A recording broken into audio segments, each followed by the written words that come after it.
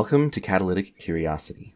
I am your host, Jaymes with a Y O'Farron with Catalytic Conversations. I serve remote professionals and hybrid organizations with coaching, consulting, and training to help them reconcile humanity and technology, leading to healthier, digitally integrated lives and teams. On this podcast, I'm embarking on a journey of discovery to unearth the roots of digital mastery and maturity beyond mere adulting. I interview insightful and intriguing experts, exploring how we can develop sage-like maturity with intention in today's digitized world.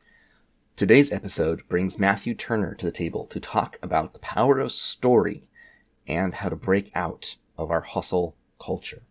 Matthew Turner is a British author who wrote his latest book, Beyond the Pale, on the back of interviewing hundreds of successful entrepreneurs, authors, investors, and thought leaders. As well as writing his own books, Matthew ghostwrites both articles and books for other successful entrepreneurs and thought leaders, in between spending time with his 2 children.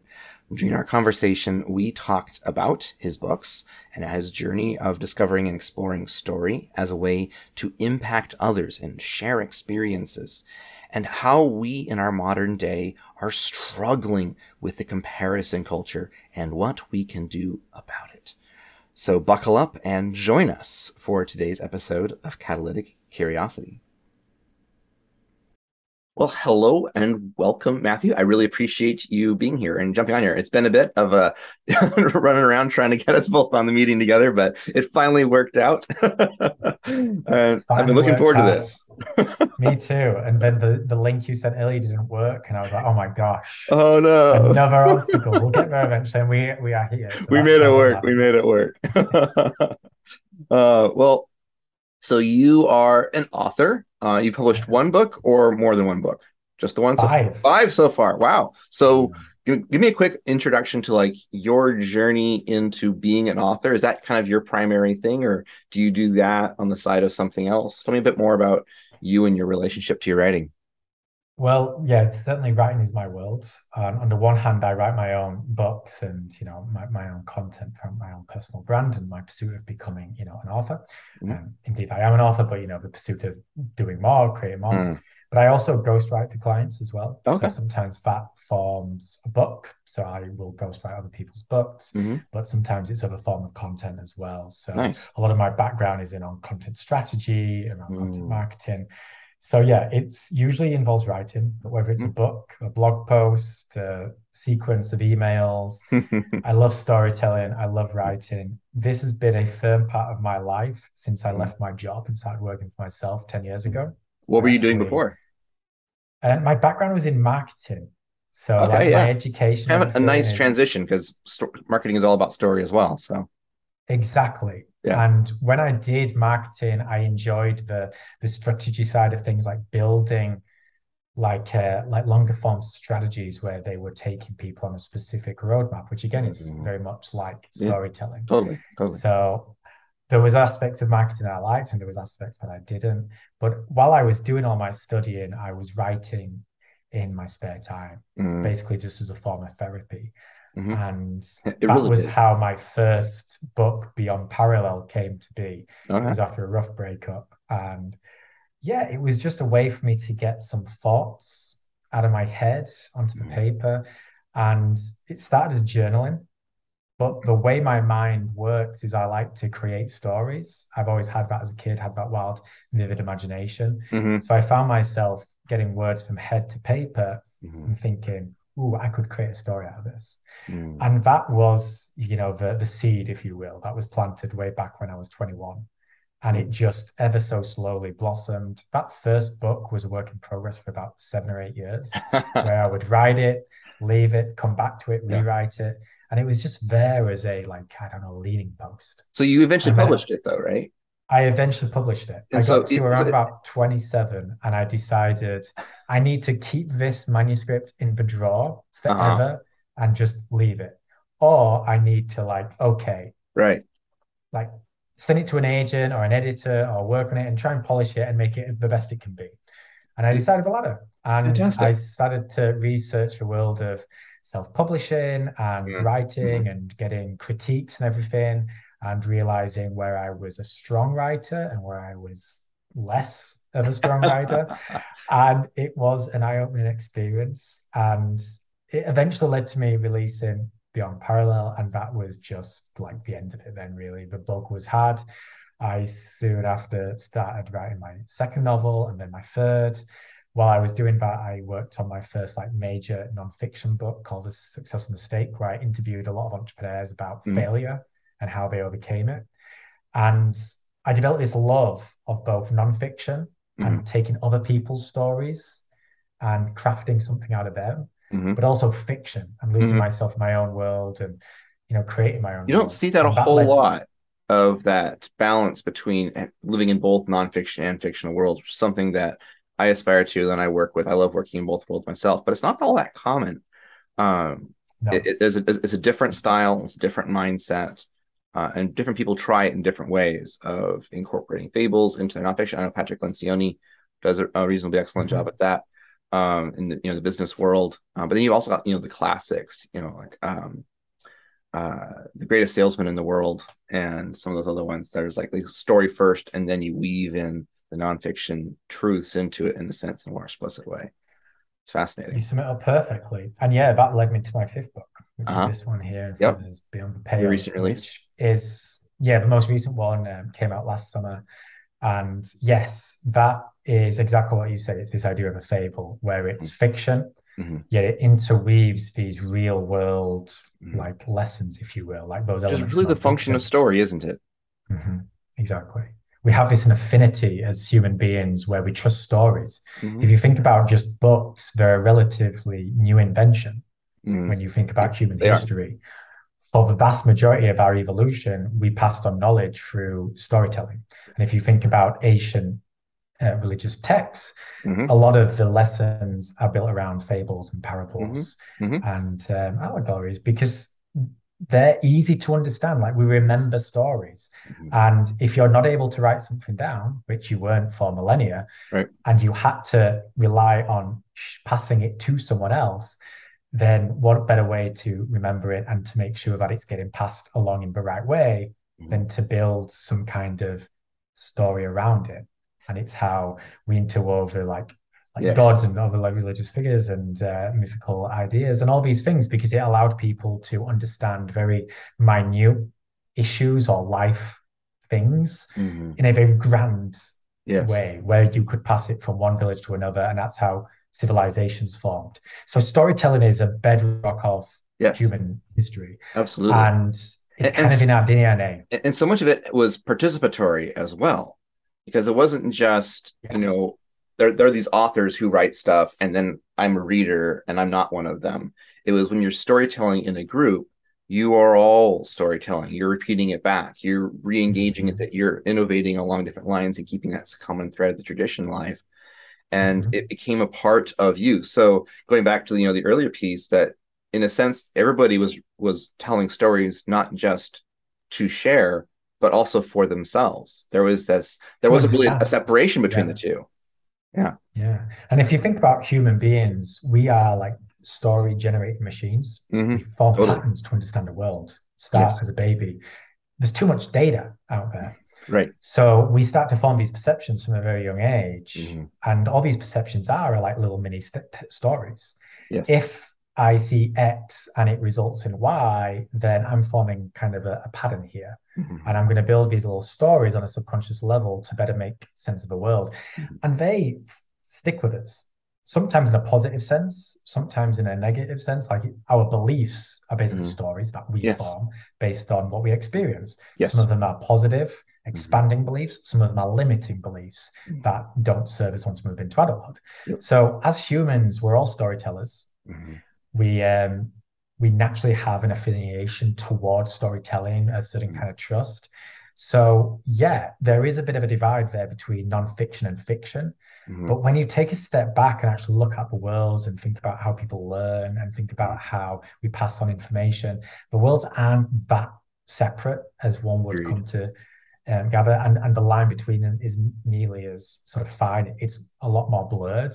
Yeah. And yeah, it's amazing when you ask people some of their favorite books, they'll talk about what they learned from a novel, but Hmm. it still taught them a great deal because of Hmm. reasons, Yes. connected with them in some Yes. way. It might not have been written to teach, Mm. But that writing did indeed teach some people in certain ways Yeah. because the story connected with them. So Yes. yeah, Beyond the Pale was just my way of consciously bringing my two worlds of fiction and nonfiction together. And I Hmm. interviewed some people who personally inspired me on my journey Hmm. and placed them inside the tale, the actual story. Fantastic. And yeah, a lot of fun to write. It's the first in three. So Okay. I'm ever so slowly researching and kind of getting to grips with the second book. Hmm. Um, Not able to put as much focus in it right now because of what we'll discuss shortly, this idea of hustle culture and making sure you Right. don't do too much at Right. Right. once. But yeah, it's amazing. And I see myself in the future writing standalone fiction, Uh-huh. standalone nonfiction, but Hmm. hopefully a lot more of these hybrids as well, because Yeah. I think I it's a love great that. way to express yourself and hopefully connect with others. And you mentioned that connecting to others. I think that ties back to, we talked about this importance for just humanity and being human, or this concept of storytelling and these shared experiences. Because one of the things that I bring up a lot is how we're so caught up in our modern world with adding information to people, when Mhm. really what really transforms behavior and beliefs are experiences. It's not what we tell ourselves. It's not, just words and information and data. It's experiences, and experiences are really stories. And so the only way we can really capture an experience without living it ourselves is through stories. Like one of the most impactful stories that I grew up with was The Hiding Place with Corrie Ten Boom and the concentration camps. Um, Okay. and I would not want to experience those experiences that she went through. No, That it was hell on earth. absolutely. But by her story, I can be transformed by her experience. Yeah. And so stories have that ability of transmitting experience to other people in a way that impacts and transforms lives. And in a Yeah. collaborative communal context, this is a beautiful, beautiful thing. Yeah, it nurtures empathy. I think if you try Mm-hmm. to teach someone with facts and figures, it Mm-hmm. becomes very rational. Mm-hmm. It becomes difficult to relate to. Mm-hmm. Some people digest that information just fine, but I think a lot of people struggle to feel connected with something that is just a fact. Mm-hmm. Once you turn said fact into some kind of story or anecdote, Mm-hmm. you're bringing empathy into it because you're Yes. able to, as you say, like share the experience with the person who wrote it or said it or created it. And it's not just through words. We can get that through music. We can get Mm-hmm. it through paintings. Yes. We can get it through poetry. There's numerous ways to express a story. It's not Mm-hmm. just words on a page. Right. But yeah, storytelling and empathy are like they go hand in hand. Yeah. And I think once you bring empathy into the equation, it makes it easier to digest one, but it makes it easier to appreciate and to understand that as well. Agreed. Agreed. So tell us a little bit more about Beyond the Pale and the idea of the anti-hustle and kind of the experiences that led you into this particular story that you wanted to share. Yeah. So when I was writing The Successful Mistake and doing all the research, I interviewed like 163 people Mhm. about failure. So I gathered a lot of stories About and gained insights. 153. Yeah. I interviewed a lot of people basically about failure and I learned a great deal. Mhm. Um, and what I kind of discovered, one of the key takeaways was this idea that the people further down the road from me, they had a greater appreciation of what success meant to them. Hmm. That wasn't always the case. Mhm. They often subscribed to a version of success that was just put upon them from parents or school or society or the media, or whatever. Mhm. But once they got clear on what success meant to them, they started to make real progress. Mhm. They started to relieve some of that pressure and they started to be more intentional with everything that they did. That was an eye-opening thing for me. It forced me to question what success meant to me. Mhm. And in doing so, I started to realize just how often we say yes to things for no real reason other than we're scared to say no. Mhm. And that opened my eyes to the world of hustle culture. Mhm. I think when we think of hustle, we think of, the burning the midnight oil, 70-hour work weeks, having a side hustle, and then adding a side hustle to the side hustle. And that's a toxic part of it, but it goes much deeper than that. We were talking a little bit about this off camera. Mm-hmm. We are connected Yeah. all the time, Yeah. constantly. Mm-hmm. People listening right now, their phone or their laptop or both is probably within arm's reach. Mm-hmm. They may be listening and watching to this while simultaneously scrolling through social media. Mm-hmm. And you wouldn't be alone in doing that because that's kind of what we do. We're constantly connected. Mm-hmm. We might finish work at 5, but we can, if we like, check emails at 6, 7, 10, 11 o'clock at night.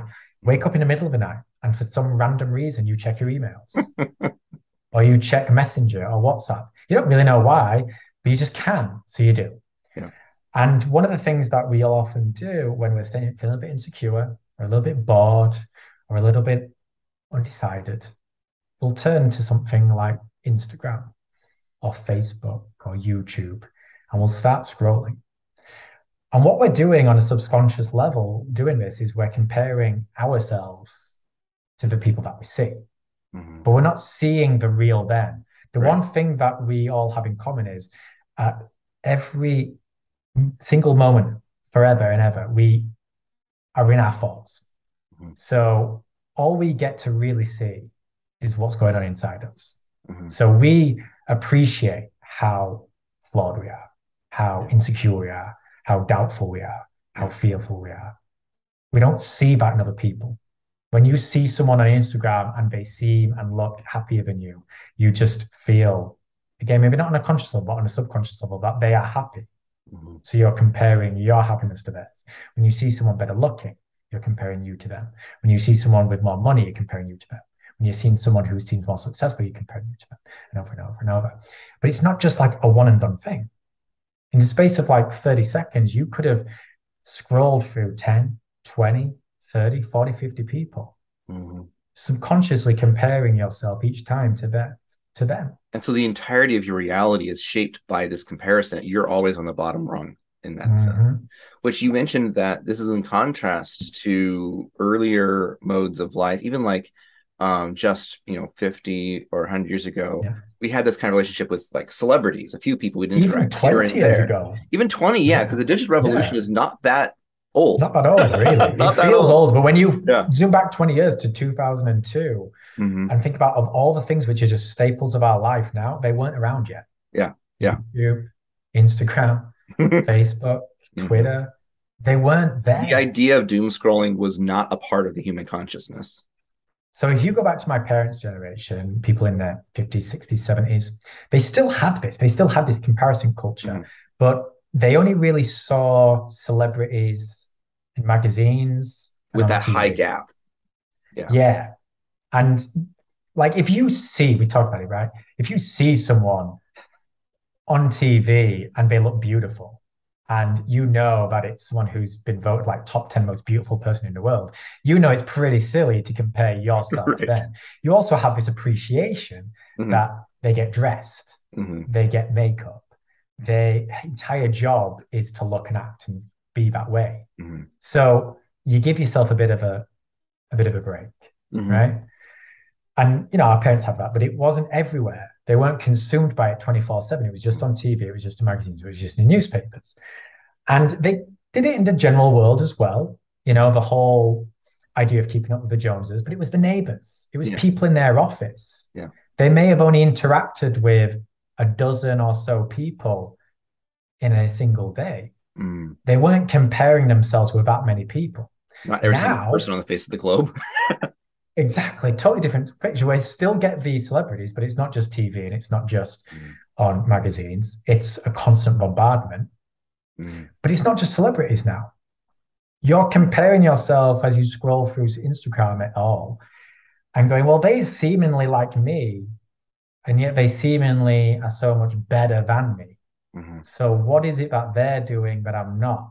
Why do they look so happy, so successful, so this, so that, and I feel like this? Mm-hmm. So what do we do? Well, one, we feel more insecure, so we probably do more scrolling to procrastinate. Right. But two, we go to that default setting of, what was I taught?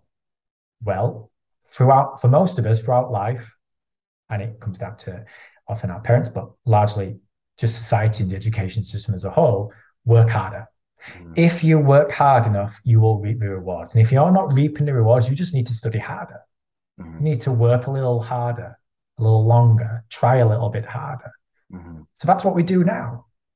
Like, okay, if I want what they have, I need to do more.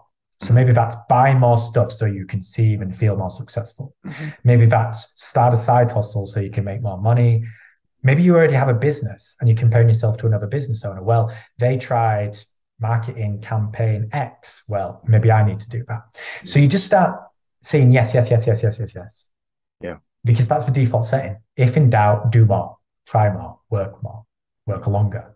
Mm-hmm. That's the hustle culture. It's not just this idea of glorifying the act of working long into the night. That's a toxic part of it, but that's just the surface. Yeah. Yeah. There's an Yeah. entire iceberg beneath it.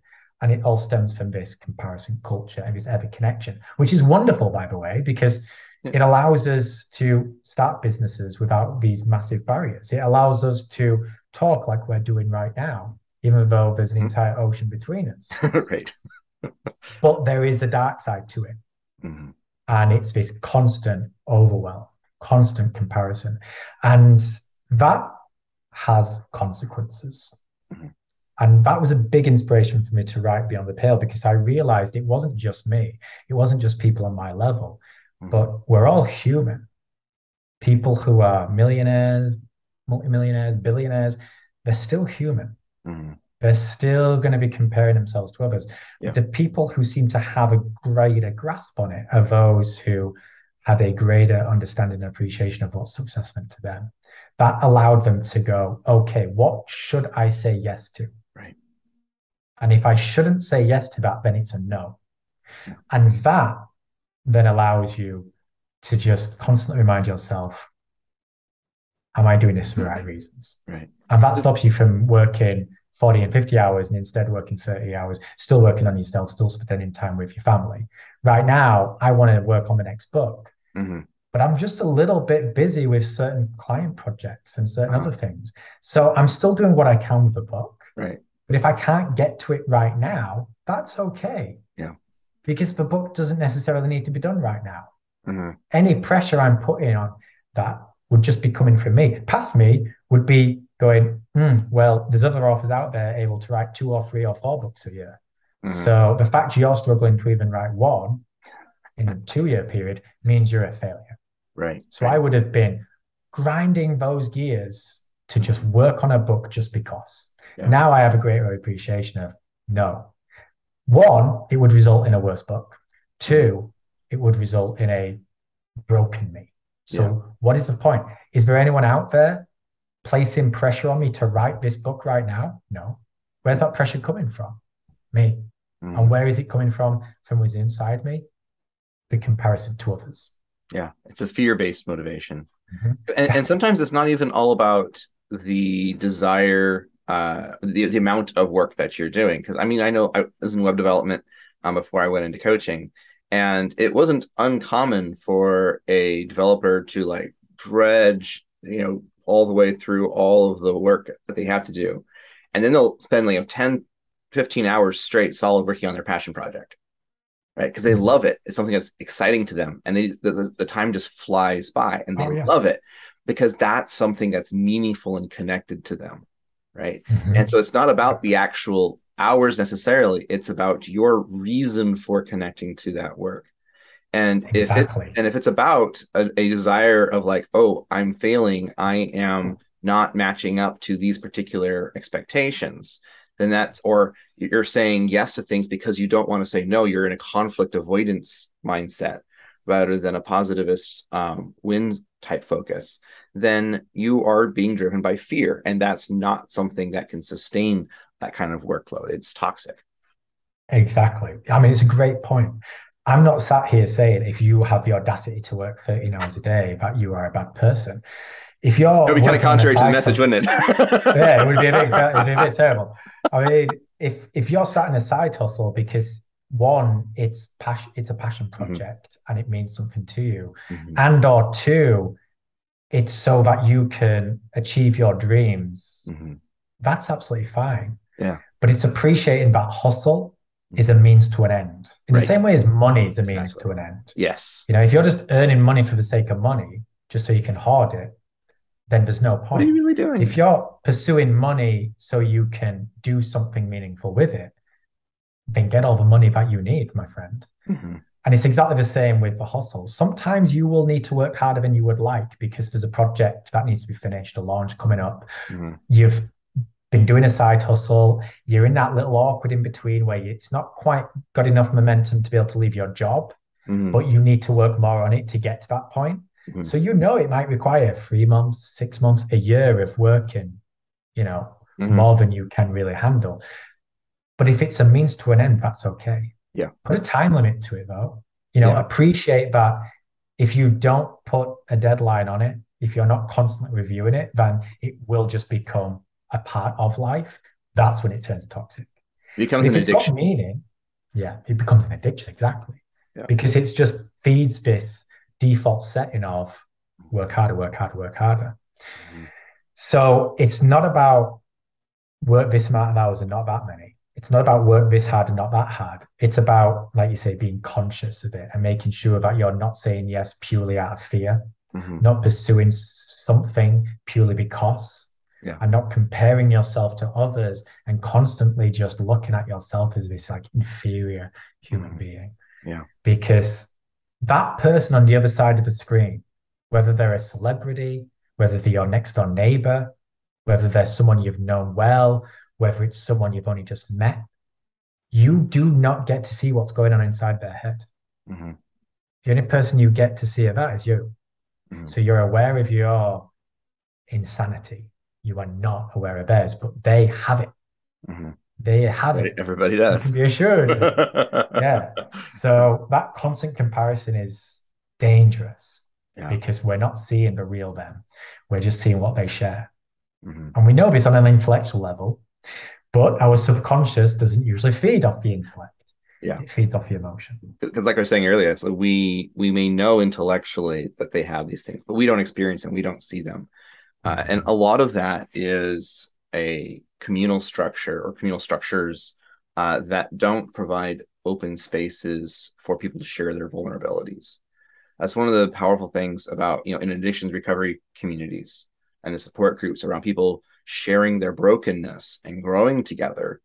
You actually experientially see other people fail, see other people Yeah. struggling. They're exposing those inner struggles, and you get to experience that, and you create this deeper connection, and it empowers you. It gives you the possibility to, oh, I'm doing this with people for a common cause, for a common goal, and you find success from addiction in those Yeah. kinds of contexts.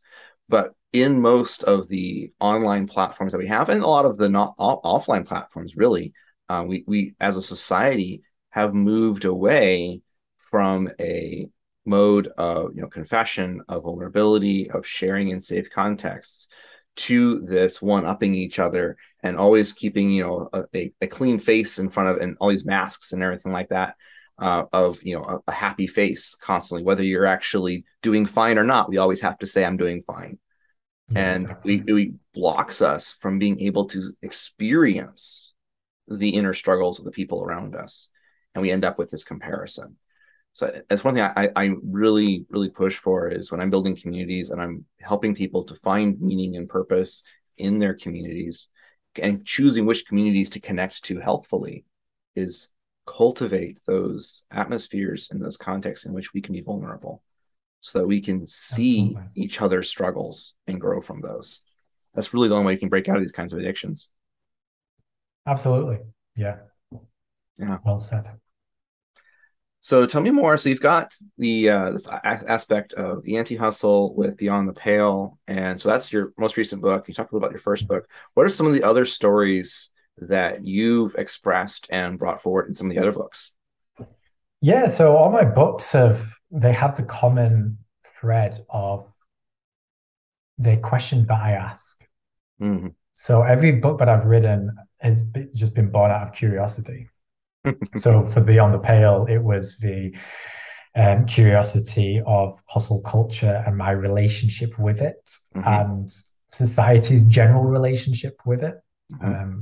other threads come into it other than the hustle culture. But yeah, that's kind of like the overarching premise. With my first book, Beyond Parallel, it was the curiosity of what if. It was on the back of a breakup where I was constantly wondering, what if we hadn't broken up? What would my life look like? What would it be like if it was like this? So it's an entire story based on these like parallel worlds of what would have happened had they met versus had they not met. And I was literally obsessed about that during that period of my life. Um, Another one of my books was called Tick to the Talk, and it looks at the sort of final 9 months of an individual's life. And I was reaching a stage in my life, sort of in my mid-20s, where I was starting to the first time just being curious of my mortality and, you know, the meaning of life and the meaning of my pursuit of life. With my third novel, I and Love You, it was this idea of trust and having that trust breaking because I'd been through a few things where that had been an issue and I wanted to explore that deeper within inside me. And then for the Successful Mistake, the nonfiction one, it was at the start of my own entrepreneurial journey where I was working for myself and I was absolutely terrified of making mistakes. I was scared of failing. I was scared of doing the wrong thing. So I decided what better way than to maybe overcome some of that is to just jump on the phone with absolutely every type of creator that I can find, however successful or not they are, to learn about their mistakes and to learn about what they learned. Yes, going back to those mistakes. finding out those mistakes in other people's minds so you don't have that comparison. Exactly, stories. Yeah, exactly what it was. Yeah. Connecting through stories. Rather than just reading about it. Yeah. Yeah, I like to experience it. And a good way for me to experience it and to better understand it in my head is to write about it. Yeah. And I can't just write about it in the way of let's just get it down in a journal entry. That helps me to an extent. But for me, I struggle to truly understand a topic unless I immerse myself into it and create a story out of it, whether it's fiction or nonfiction. So those books, they've all been sparked to life from my own curiosity, some kind of question, some kind of fear, some kind of demon, something within me that I'm struggling uncertainty or pain or struggle, and you engage it with curiosity, and then out of that comes the stories. I love that.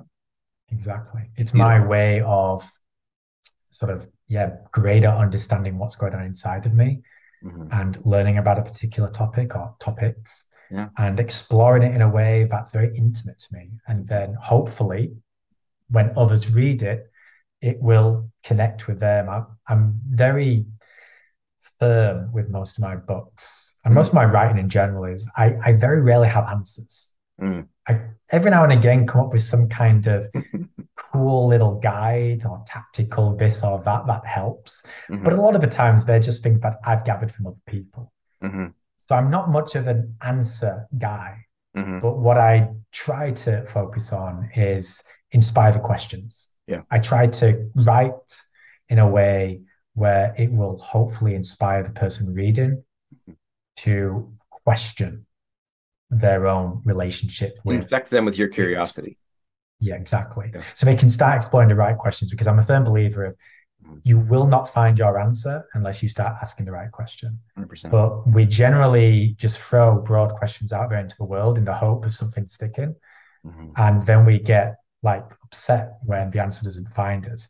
Whereas if you can hold in and take a step back and explore the question you should be asking, the answer often will reveal itself. Yeah. In fact, you may find the answer is already within you, but you just can't see it or appreciate it or find it because you're just not asking the right question. So when I write, I hope to spark those correct questions so people can go in search of what they need to. I love that. So as we're wrapping up here, I'm curious, as a writer myself and who has aspirations to write similar kinds of transformative narratives, what do you see as kind of the core of your process of taking those questions and shaping those into stories? What does that look like? What's the alchemy for you? So for me, it requires a little bit of marinating. I always just give myself a grace period where I don't particularly write anything down. I just think and try to come to terms with it. I have a decent memory when it comes to stuff like that. So I don't always Handy. need to write stuff down or record things. Some people do. Mm-hmm. But yeah, that's just my way of just allowing the idea to marinate and to take on its form. Mm-hmm. From there, I usually will just start pumping a bunch of ideas down on like a Word document in bullet form, Mm-hmm. just to Bullet try points. I and love bullet get points. it out of my head. Yeah, I'll write it down. And then eventually, so where the pictures are behind me now, a few months ago, that was just littered with post-it notes. So I started to like map it out. So I Right. can move things around and connect dots and things of that nature. And then once I've kind of really come to terms with that and I feel in alignment with the flow of the story, Mm-hmm. it's not that it's defined, it's not like it's set in concrete, but I feel aligned with the flow of the book. Mm-hmm. That's when I start putting it down into a Word document. That's when I start going, okay, what do I need to research? Who do I need to speak to? What books do I Mm-hmm. need to read? And that's kind of the process I'm in right now. Mm-hmm. And at some point, I get to a stage where I'm at, okay, I'm I'm at a stage where I can write the first section of a book because Mm-hmm. I've learned enough of what I need to. Mm-hmm. Sometimes I like to do all the research first Mm-hmm. and gather it all before I write. Sometimes I like to do some of the research and then write a section because I know that I won't be able to appreciate phase two until I at least get a very rough messy Mm-hmm. draft of first phase one down. Yeah, So it's always different. But yeah, that's kind of my I overarching like it. process of getting it from head to some form of paper. I love it. I love it. That's awesome. And have you done more self-publishing models and things like that all the way through? Or Yeah, I've done so. My recent one, Beyond the Pale, mm, was published by a publisher. So nice. that was my first foray into that side. And yeah, as with everything, I find, this wasn't always the case. I put a lot of pressure on myself. Mm, I've certainly learned to not do that. Like my vision for this book and the other books in the series mm, is to like touch 100 million lives over the next 150 years. mm, I want it to outlast me. I yeah, want to create kind of books that are read when I've been dead 50 years. yeah. And that just requires constant commitment, Hmm. a little bit all the time. Hmm. So that takes a lot of pressure out of me, Hmm. which I find easier. And it's allowed me to just look at the entire publishing journey as an experimentation, as something curious where Hmm. self-publishing works, traditional publishing works, working with a big sort of publishing house, maybe the thing, maybe a Hmm. boutique. I don't know. We'll Hmm. see. And it's allowed me to just open my eyes and yeah, try all sorts of different things, see what aligns with me, see what doesn't. So yeah, I've done the self-publishing route. I've done a peek into the traditional. I Hmm. want to do more of a traditional, more of a hybrid. I will self-publish as well. Yep. And there's no right answer. I think every book has its own way, and it's Agreed. just exploring that. Agreed. So as we're wrapping up, what do you have anything as of any final thoughts, particularly for people who are, working online, who are engaging a lot online, who are struggling with this addiction to this comparison, and they can't just completely disconnect, like say they're working remotely or things like that. Do you have any particular questions for people to ponder, to reframe in their own ideas or thoughts that could be helpful? Sure. Well, the first thing is to just take a breath. You're not alone. Okay. Hopefully, if there's one thing you've taken from this entire episode, it's that overwhelm you feel, Mm-hmm. to an extent, everyone does. Yeah. Whether they're conscious of it or not, we all feel it. We've evolved very slowly over a long period of time. Society has evolved a lot over a short period. We are simply not capable of keeping up in this world that exists today. Mm-hmm. So everything you feel, all that overwhelm, all that insecurity, it's fine. No, you're not alone. The one kind of keystone question that I think helps a lot of people, and I know has certainly helped me and sparked this entire journey, I suppose, for me, was this: what does success mean to me? Mm-hmm. Chances are you're pursuing something right now that is bland. It's vanilla. It's too wishy-washy. Maybe it's to Default. do with money. Maybe it's to do with some kind of job promotion. Maybe it's starting your own business. Maybe it's this, that, the other. I don't know. But chances are it's not a very defined version. Mm-hmm. And if you actually take a step back and go, why do I want that? Do I actually want it? You'll realize, no. So then it starts an exploration of, okay, well, what does success mean to me? And you'll hone in on something, but then you've got a question back. All right, so I want this amount of money instead, but why? And if you keep asking, but why, 5, 6, 7, 8 times, you'll eventually kind of get to a version of like, okay, this is what I kind of do want. Mm. And once you learn what you kind of do want, you learn a lot about what you don't. Yeah. And once you know what you don't want, it makes it a lot easier to say no. It'll makes it a lot easier to prioritize. It makes it a lot easier to just give yourself a damn break. It just makes Right. it gives you you're giving yourself permission to go, I don't need to be perfect. I don't need to be doing everything right now. I don't need to be everything to everyone. Mhm. I just need to chill out, slow it down, enjoy life, Mhm. and do what means something to me. So, yeah, what does success mean to you? Ponder it. Spend half an hour, go for a walk, and just genuinely like be curious. Mhm. You will likely find that what you think is success isn't. Fantastic. I think this has been an ideal conversation for a podcast called Catalytic Curiosity. Yeah, right. I mean, curiosity has come up. So perfect. So Yeah, perfect. I Well, thank love you so much for it. your time, Matthew. I really enjoyed this conversation. A lot of stuff for me to ponder, for my audience to ponder. I look forward to hope maybe seeing you back on the podcast at some point with a new book at some point. That'd be super awesome. That'd be And great. absolutely. And there'll be links in the description for stuff about where to find Matthew's books and everything. But for now, I thank you for joining us. It's been awesome. Cheers. Thank you so much for joining us. I hope you had your curiosity sparked to explore these subjects with greater awareness, or gained a valuable insight along the way. Take a look at the show notes for links to where you can find Matthew's books, leave reviews wherever you can, and make sure to join the conversation on my Discord. Remember, community is the catalyst that drives lasting transformation. I'll see you in the next episode of Catalytic Curiosity.